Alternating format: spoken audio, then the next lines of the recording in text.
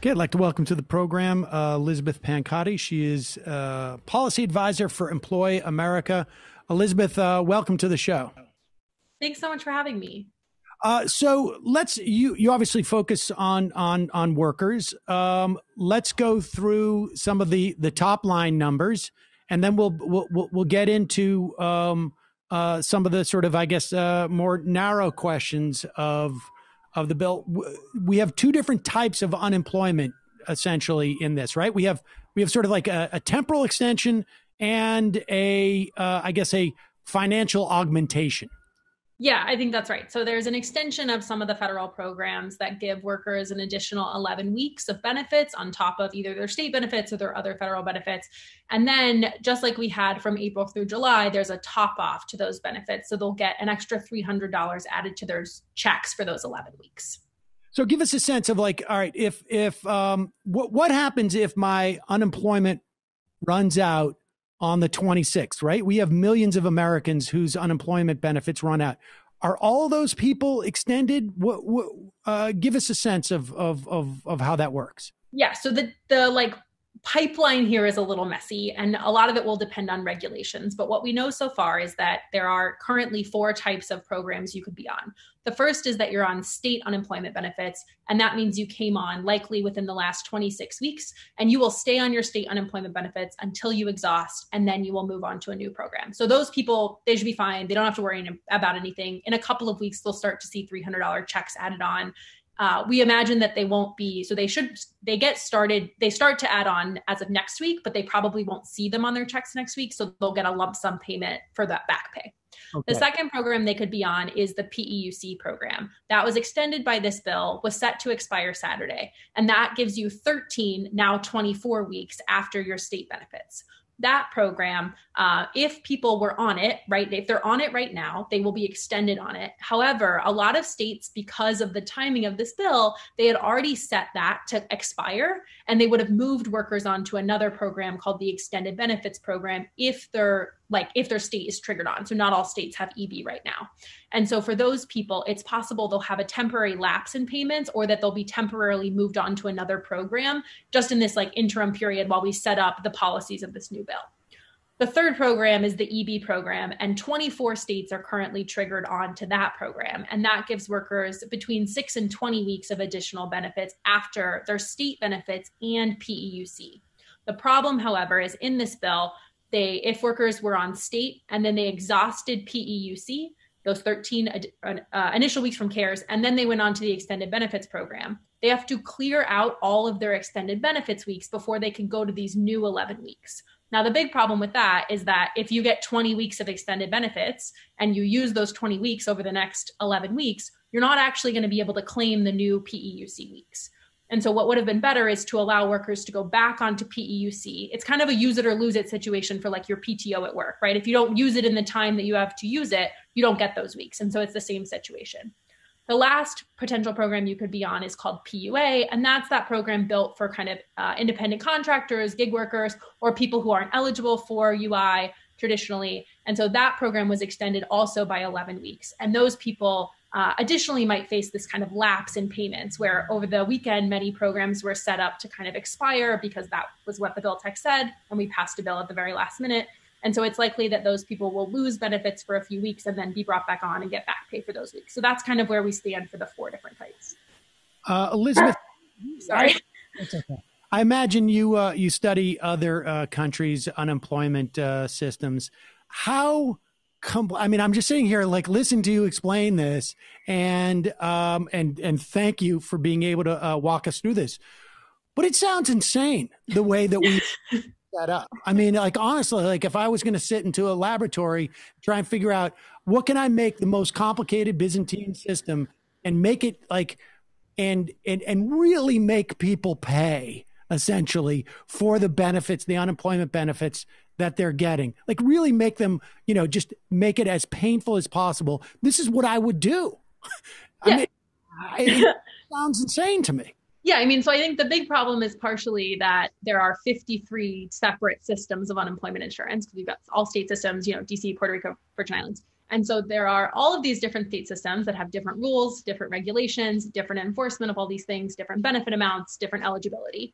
And on top of that, you have these new federal requirements and new federal programs that get implemented at the very last minute, where we don't have time to implement them because we've defunded state UI offices. Like, it's truly a terribly designed system, and an intentionally terribly designed system. Like, if we look at other welfare programs, it's incredibly hard in the United States to access these programs. Like, none of these kind of barriers are accidental. And even in this bill, we see that. So now a new thing was introduced in this bill for program integrity, and that is that PUA, recipients of pandemic unemployment assistance, those like gig workers and people that aren't eligible for state UI, they will now be required to provide documentation for why they're eligible for PUA. And previously, they could attest under the threat of perjury that they were eligible for X reasons, and then they would receive a minimum benefit. And then if they provided income documentation, they could get a bit more, they could contest for more money. And now they will be required to provide some sort of documentation for a COVID diagnosis, for their kids' school closures, for needing to isolate because they have asthma or pre-existing condition, all of these different things. So far, we haven't seen, we'll need guidance from the Department of Labor to know exactly what they'll need to submit for those. But I mean, this language came from conservative offices that in the name of program integrity wanted to kind of create barriers for these workers. And as you said, if we went into a laboratory and said, what are all the bad things we can do? We have done a lot of them.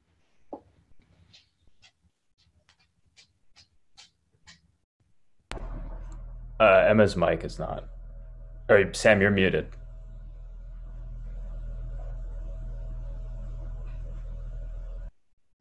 Don't know how that happened. Go ahead, Emma. Sorry. Yeah. And additionally, I remember reading some things at the beginning of the pandemic about how state unemployment offices, some of them were still in the red or were had very little money to provide for people. So that's why the federal assistance was so needed. But you have state unemployment offices who are lacking funding, lacking money, and then also red state unemployment offices where they've basically been gutted entirely. So can you talk about the extra complications when it comes to some of those red states and some of those unemployment offices that are in dire straits financially and were so even before the pandemic began? Yeah. So, I mean, the last few states that had loans so basically what happens is employers pay taxes on their employees' wages into the UI system, and then they're distributed through the UI system. And so in times of great unemployment, the federal government issues loans to states so that they can pay out these benefits. And in the Great Recession, I think 29 states had taken out loans to pay out these benefits. And up until a year ago, there were still a couple of states still paying off those loans, and many were not meeting federal requirements for solvency or the kind of minimum balances required in those funds.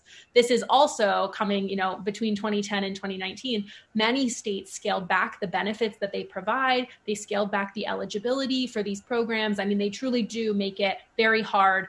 They make it an inaccessible program and a kind of, not as beneficial program as it could be. The average UI benefit amount is about $375, and it replaces 30 to 40% of folks' income. And so, these are all intentional design programs. In the OECD countries, we have the lowest income replacement rate. And in fact, we replace 0% of income after 6 months because states only offer up to 26 weeks in most cases. And so, I think in terms of financing right now, there are about $45 billion in outstanding trust fund loans that have been taken out since March by 22 states and DC. There's no way these states are going to be able to pay back these loans, and there are penalties for failing to pay back. They're not interest-free loans. And so, we're charging states even more money when I think you guys were just talking to Jeff about how in the hole state budgets are. These also, these loans count against balanced budget laws in some states. And I think we'll see what happened in the aftermath of the Great Recession, where states turned to austerity and they cut social services and they cut jobs because they don't have any money to spend. And it only benefit, it doesn't benefit anyone. It only harms workers and their families, especially with so many people are suffering. I mean, that's part of the issue regarding the lack of funding for states and municipalities now, is that you can say once the vaccine comes, we're going to have an explosion of economic activity and revenues are going to be back. But that's a real problem going forward because they're getting in the hole with these interest-bearing loans. Yeah. I mean, these loans are not easy to pay back for many states in the Great Recession. They took 5, 7, 8, 9, 10 years to pay back. In this bill, there was no discussion of forgiving those loans or providing any kind of additional federal funding for CPI benefits. This pop-off is thankfully going to help a lot of workers, but it doesn't replace income after it ends. And it's an 11-week extension, right? There was no kind of fight for this to be in place until the unemployment rate goes down or until there aren't 20 million people claiming unemployment. I think we're getting a little bit of static from your computer fan. I think it's. Oh no! Is that? You're sitting on a stack of books. Oh, I understand. I just hit mute and then unmuted, and it seemed to have helped. Yeah, that helped a little bit. So, all right. Well, let me ask you about this because I mean, it's stunning that we have such a low replacement figure for employment payments, but it's even more stunning when you contemplate the idea that we want to encourage people to stay at home during a pandemic. And one of the things that was pulled out of the bill was that employers will no longer have to provide paid sick leave to workers who get infected with COVID-19. Will you talk about this? Because this is just another thing that just sounds insane to me. I mean, first off, we should have mandatory paid sick leave just in general. But during a highly contagious epidemic, I would imagine this is like the first thing that you would want. Yeah, no, I mean, it is the first thing we would want. There was a big fight that this was not included. In any summaries we saw of the previous kind of Manchin-Romney proposal, it wasn't included. Now it's included as a tax extender. And so businesses, if they offer paid leave, will be credited for that via taxes the same way that it was in CARES, except in CARES and in the second bill, Families First, you had to offer this program. And now it's, if you want to offer it, we'll pay for it. I would imagine many businesses can't afford to go without workers when half of their workforce is out with COVID, and that's not a great thing. And so, I think you're right to say that in the 21st century we should just have paid leave. There are 5 states that have it, and in the rest of them, workers are left without any benefits in many cases. In addition, we don't have universal health care. And so folks are right now foregoing medical treatment, including COVID treatment, because they can't afford to get it. And when you have 20 million people out of jobs and when your insurance is tied to your employment, it's very likely that, I know when we get the figures for insurance rates this year, it's going to be really bad. And I don't know how you would afford, if you're not eligible for Medicaid, I don't know how you would afford like an Obamacare program or a private insurance exchange program where you could be covered by insurance after you lost your job on unemployment that's $300 a week. So I think it's like a 2-part issue. Like this is 1, a public health crisis, and 2, an economic crisis, and they're very intertwined. And somehow every policy we have and every policy response we have just comes up short in failing to provide for both of those issues. And we should say, even in the best case scenario, and I'm saying that half facetiously, you lose your job, you're not eligible. It's not like you can go immediately on Medicaid, right? Like, because the numbers that they're looking at are backward looking numbers, not forward looking numbers. So if I'm out of work and I'm out of unemployment and I'm looking forward and I have no income coming in, I'm still not eligible for Medicaid until that period of time is in my rearview mirror. And so we're going to have these huge gaps where people are not getting covered.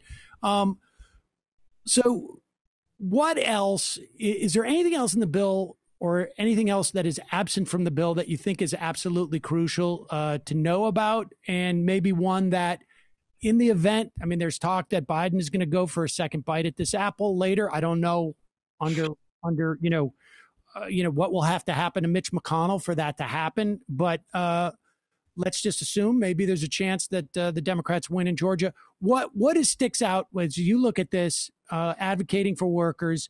What sticks out for you in this bill? Okay, so I'll say 3 things that I think we have to fix and then 1 thing that's really good. I'll start with the good news. So the SNAP and the nutrition assistance benefits in this bill, actually there's 2. So SNAP and nutrition benefits in this bill are amazing. There's a huge increase, especially for households with children. And given that, school closures are happening again, we're heading into the holidays where kids aren't going to school. That's going to be a really big help to households with children when we know, 1 in 5 households with kids can't put enough food on the table. And so that I think, the SNAP provisions of this bill really will help workers and their families, especially, those on unemployment insurance. Let me add one caveat to that. Because yes. My understanding is that there's a ton of money sitting at the USDA that has not been delivered to folks to those kids in particular who have not been getting their lunches in schools, that they have not gotten the funds. So the funds have been allocated, but because of the nature of the administration we have now, that really does not have very much interest in government functioning, the money's not reaching the people it's supposed to. That's true. We do have a new U.S. Department of Agriculture secretary on his way. And so I would hope that that's, a day one priority. I think there are going to be legislative priorities for the Biden administration and administrative priorities. That should be, on the top of the list for administrative. The second good thing in the bill is that it includes $25 billion for rental assistance. We know that 1 in 6 renters are behind in rent by thousands of dollars. And so, working with local housing agencies, states, and the federal government are really going to inject money into that. And, I can't imagine, the eviction moratorium is only extended to January 31st. I don't know how you would back pay $5,000 in rent by the end of January when you're making $200 a week in UI. And so that, I think, is another bright spot of the bill. I guess the one is that we didn't include liability shields for corporations. And that's a huge thing. McConnell had been very insistent. Republicans had been very insistent about stripping even the small fines that OSHA is able to give out for the past several months, and to pass a huge stimulus package, even if not as big as we need or not as big as we would have liked. That not being in the bill, I think, is monumental.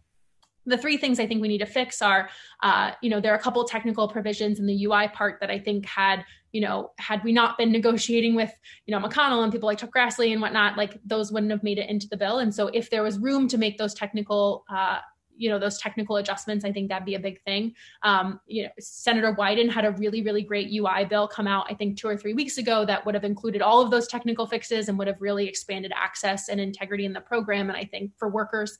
And so I think, if we could just take the Wyden text and make it into a bill, that'd be great. Senator Warner also fought really hard for those provisions and they didn't make it into the bill. And so I think more work there is needed. The second thing is that we extended these programs for 11 weeks. We extended an eviction moratorium for 1 month. None of these timelines are sufficient, nor do they really even get us through the installment of the new administration, given that we're going to spend all of January and February on hearings. And so I think Employ America has been shouting about this and all the nerds have been shouting about this. But if we stop tying arbitrary end dates to these policies and said they will be in place until the unemployment rate falls, or until workers no longer need them, or until renters no longer need them, or until state and local governments no longer need them, that I think is a big thing that, we should just say until the unemployment rate is back where it was before February, provide enhanced unemployment insurance. The last thing is the language around the Federal Reserve lending facilities that I think you and Jeff touched on before I was on. And, Senator Toomey fought really hard to end these lending facilities. He did say in a statement, and so did Secretary Mnuchin, they said that, Janet Yellen and Chairman Powell could come back to Congress and say, we need these facilities and we need backstops for them. And, you need to provide funding and authority for us to lend to state and local governments and, to corporations that employ people.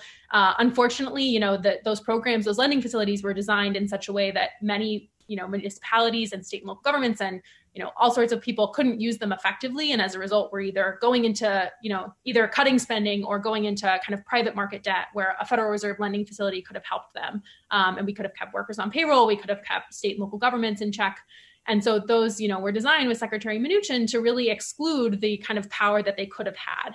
Unfortunately, the language in this bill really does limit the 13.3 lending facility powers of the Fed, especially for emergency facilities. And so I think revisiting that and trying to, inject what we can into creating effective lending facilities at the Federal Reserve would probably be a good place to start too. All right, good. Just quickly, I just want to go over those last 2. The automatic stabilizers you were talking about, which is basically saying instead of an arbitrary cutoff, 8 weeks, 11 weeks, or whatever, we benchmark it against the success of the economy, essentially, as measured by how many people are working, how many people are, need food assistance, whatever it is, in terms of we benchmark it based upon the needs of the American public. This is something that was people were highly critical of the Democrats for not pushing more in the original CARES Act, because that was the last time that there was a lot of leverage. And the second point, and you need a legislative fix for that, we should say. Right? Like that's not something that the administration can extend unilaterally through existing statutory authority. Although I would imagine there's some play in some of that, but I don't know. But, I think when end dates are codified into legislation, you don't have a lot of room in regs to change them. Okay, fair enough. And then in terms of the lending facilities, do you need a legislative fix for that? Or is there authority that the Fed has so they could unilaterally extend some of these lending facilities for states and cities? So I think that will come down to the interpretation of the phrase "the same."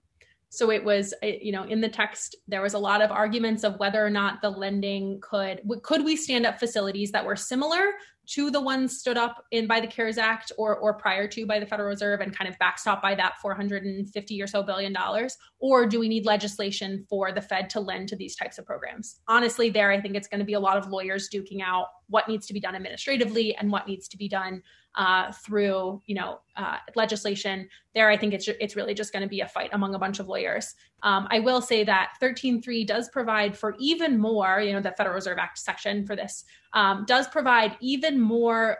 I would argue, and my colleagues at Employer America would argue that, they had a lot more wiggle room than they had taken advantage of.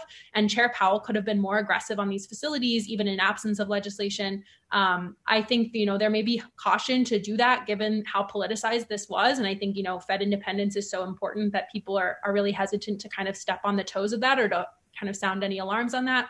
And I would hope that, we would push the bounds as far as we can so that the Fed can step in to save the economy. I think, though, senators didn't like when the Fed started doing things when they weren't doing anything. And so I think people ignore the Fed a lot of times, and that is maybe the wrong decision. I think Chair Powell did a lot of good to say this is how far we can push things when Congress isn't acting. And I would assume and hope that he will continue to do that in coordination with Secretary Yellen when she comes into office. Elizabeth Pancotti, Policy Advisor, Employ America. Thanks so much for your time today. Really appreciate it.